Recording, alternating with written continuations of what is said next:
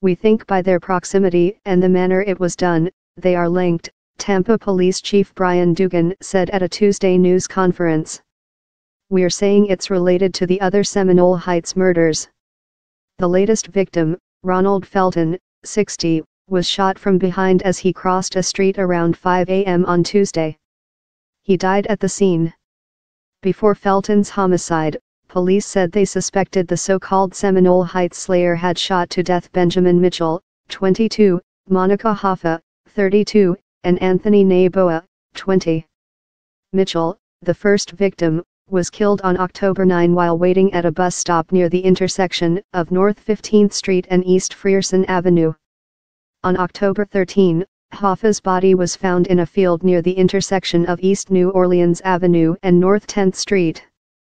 Police said she may have been shot 1 or 2 days before. Neboa was killed October 19.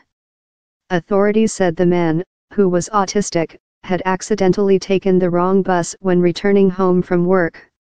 His body was found on North 15th Street, roughly 200 yards from where he'd exited the bus. Felton, who was reportedly on his way to meet with the pastor of a local church, was slain just blocks from where residents had erected a memorial to the previous victims. His death may offer more clues in the murders, since a witness was able to provide police with a description of a suspect. Meanwhile, along the streets where police say the serial killer has been hunting victims, schools were put on lock-in status, meaning students were unable to leave the buildings for activities until police finished scouring the area for clues. We will hunt this person down until we find them, Tampa Mayor Bob Buckhorn said during Tuesday's press conference.